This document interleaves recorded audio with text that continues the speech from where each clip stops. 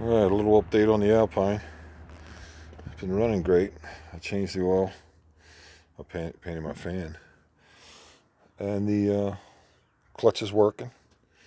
I actually drove it like 10 feet. It was back there. Put the clutch in and put it in gear, and it actually drove. So I've been working on the floors. I put these in today, the driver's side. Open this up.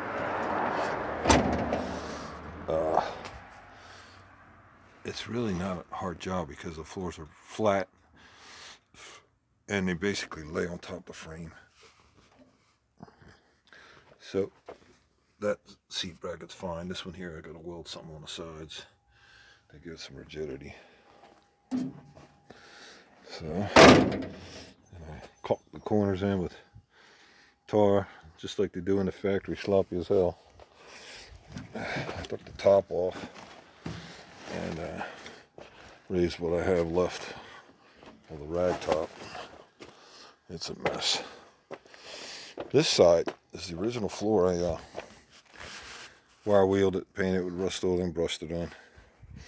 And then I put one patch up in here.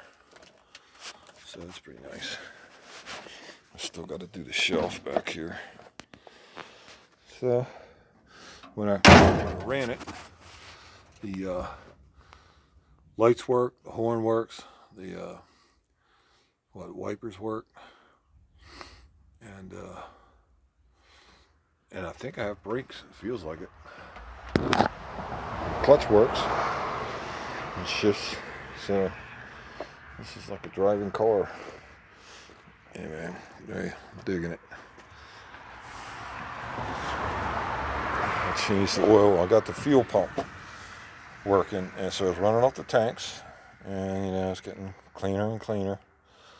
Changed the fuel filter a few times, cleaned it out, but now the diaphragms dropped out on me, and it's spitting out the little hole. So I ordered a kit. And what else have I done? You know, started on a little bit of work here. So that's it.